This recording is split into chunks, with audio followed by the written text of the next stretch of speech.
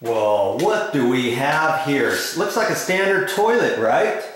Well, hey, first off, bathkeep.com asked me to do a little review of this toilet for you. So here goes.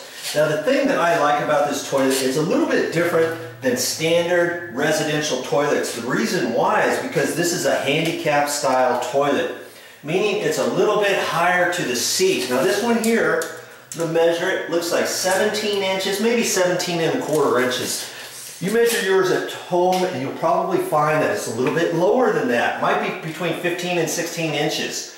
Well, because this one's a little bit higher, it's going to help you get onto the toilet a little bit better, get off of the toilet. If you have a loved one who's older, who's a little bit handicapped, a little bit slower, maybe you should take out your existing toilet and replace it with a handicap style toilet. This handicap style is an elongated base, which is a must. If you got just the round bowl, think about getting an elongated front. And you may wonder, hey, does this mount any different than a regular standard toilet? Well, where the bolts are, where the toilet bolt attachments are to the Hercle flange, which is attached for the main toilet assembly at the bottom, the dimension right here is generally about the same as a standard toilet, so you shouldn't have to worry about anything. The toilet tank should still fit right up against the wall without hitting the wall.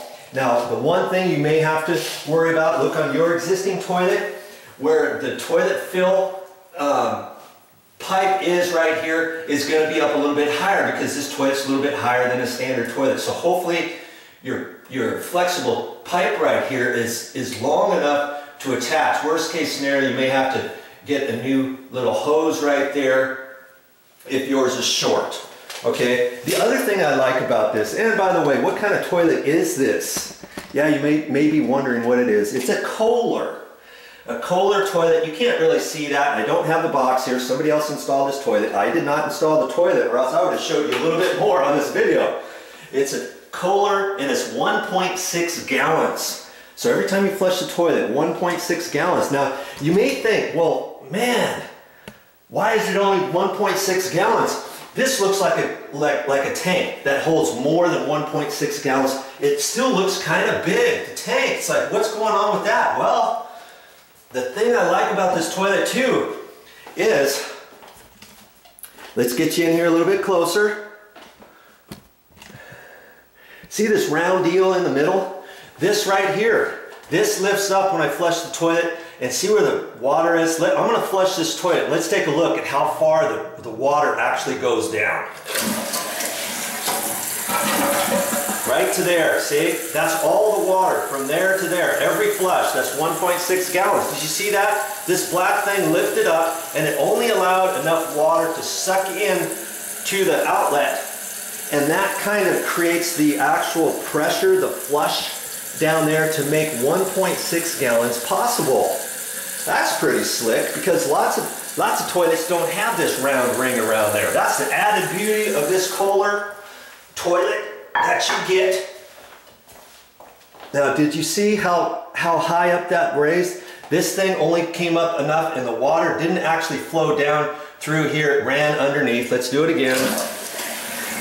Just enough water to, as a suction, it goes down there. It almost doesn't seem like it's flushing enough, does it? But that's how they're designed.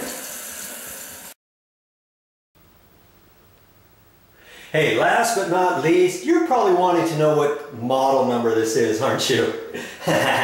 It's a Kohler 1.28 gallon Highline model number K11499-0.